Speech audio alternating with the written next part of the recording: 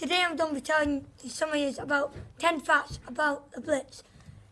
My first fact is the blitz is a term used to describe heavy bombing of London and other British cities like Glasgow during World War II. The second fact, at one point during the blitz, London was bombed for 57 nights in a row, and about 60% of London's buildings were either damaged or completely destroyed. Okay. The word blitz comes from the German word blitzkrieg, meaning lightning ball. Fact number 4. Everyone was given a gas mask because it was thought that bombs might contain poisonous gases, and gas masks would protect the people from these gases.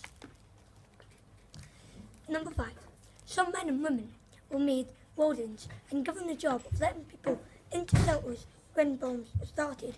And here's a little wee tiny fun fact. Some of them would have a bell like this, and it would ring like this.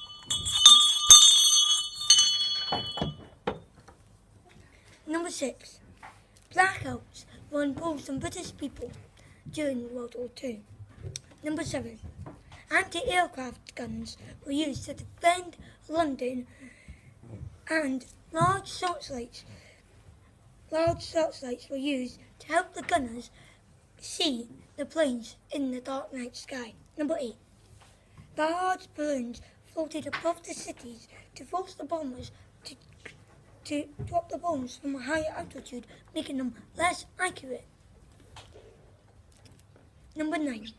It's estimated that more than 30,000 people were killed during the blitz, and many more were seriously injured. Number 10. Germany sustained more damage and loss of life as a result of British air raids than Britain did from German air raids. The German city of Dresden, for example, was completely and utterly destroyed. Thousands of people who lived there were burned to death in fires that raged from one home to another. Thank you.